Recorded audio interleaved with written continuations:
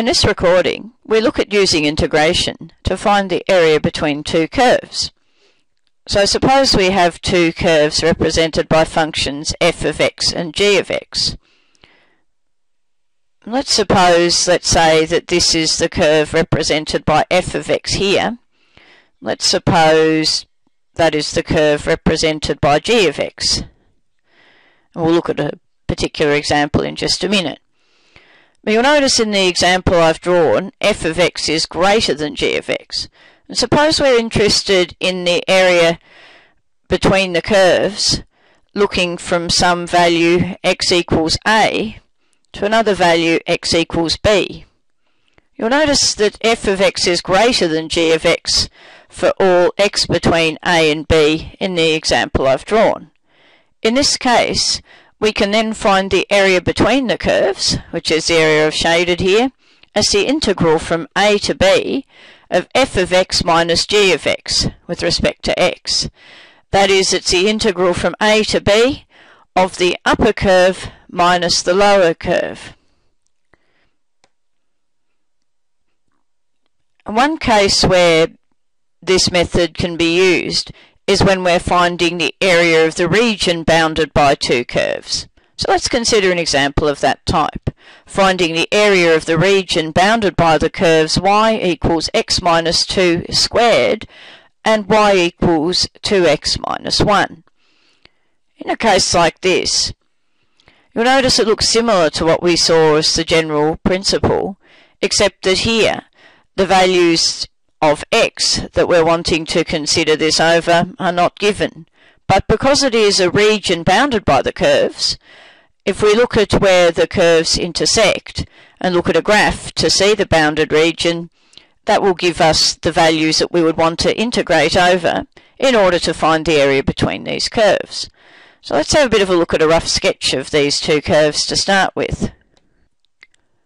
So we need to start by thinking about what each of these curves looks like. First of all, what is y equals x minus 2 squared? And y equals x squared is just an upwards parabola with the vertex at the origin. So what's the effect of this minus 2? Well, that will actually shift the parabola horizontally so that the vertex is at 2, 0. Instead of 0, 0, but it will still be an upwards parabola. So drawing an approximate sketch of this, y equals x minus 2 squared will look something like that. What about y equals 2x minus 1? Approximately what would that look like? Well, that is a straight line with gradient 2, and the y-intercept is going to be at 0, negative 1. So that's going to be a straight line. Let's just have a look at what that would look like. So here you'll see I've added this line to the graph. It has positive gradient, and we can see that it intersects the parabola represented by x minus 2 squared in these points here.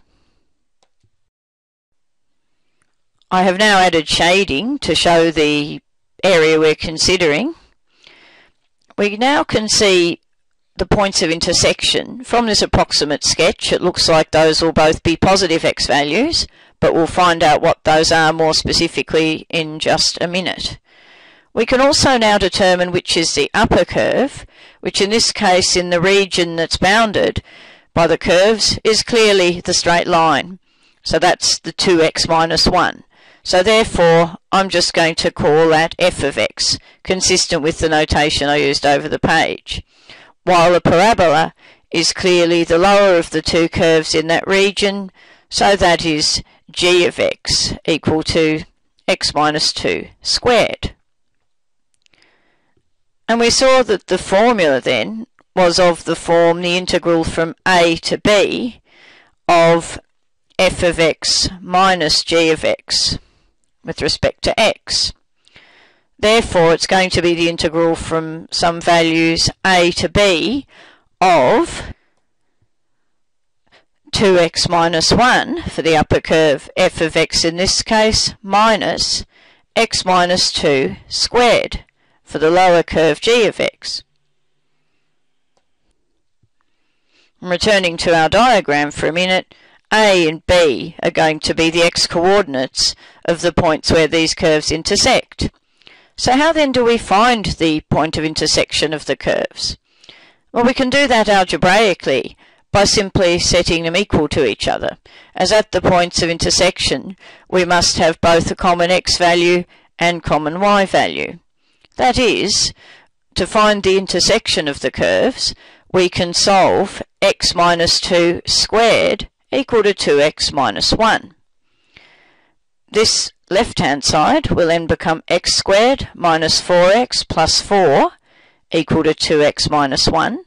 Easiest to solve this by rearranging so that we have 0 on the right-hand side, which means subtracting 2x and adding 1 to both sides. That then gives us a quadratic x squared minus 6x plus 5 equals 0. We could either use the quadratic formula or factorisation. In this case that looks pretty quick to factorise, as x minus 5 times x minus 1 equals 0. Therefore we can see that the two curves intersect at x equals 5 or 1. Therefore, returning to our diagram, we can now replace what we had written as A and B with 1 and 5. And it also means for the integral we're looking at, we now know that the area between the curves in that bounded region will be integrating from 1 to 5, this expression here. So if we expand and simplify the expression for the integrand first, to make it a bit easier to integrate this expression, expanding the brackets and then simplifying again, we find that 2x minus 1 minus x minus 2 all squared actually becomes negative x squared plus 6x minus 5. So we're integrating that with respect to x from 1 to 5. Then the antiderivative of negative x squared is just negative x cubed divided by 3, 6x. That becomes 3x squared when we integrate it, and 5 becomes 5x. So therefore, we're going to be evaluating this expression over the interval from 1 to 5. And recall, when we're working out a definite integral, it's the antiderivative at the upper limit, which is 5 in this case, minus the antiderivative at the lower limit, which is 1. Therefore, the area between the curves is going to become negative 5 cubed on 3. And notice that minus sign is out the front, so it's basically minus 1 times 5 cubed, then plus 3 times 5 squared, minus 5 times 5. Then from that we are subtracting the negative of 1 cubed divided by 3, plus 3 times 1 squared, minus 5 times 1. And if you simplify that, you end up with the area between the curves, in this case equal to 32 divided by 3. So you'll notice in working out the area of the region bounded by the curves, one of the things that I spent the most time on was making sure the diagram was very clear as to where did the two curves meet, which we're able to work out by solving the right-hand sides in terms of x equal to each other, and also making sure we had an approximate diagram so that it was clear which curve was the upper curve and which one was the lower curve.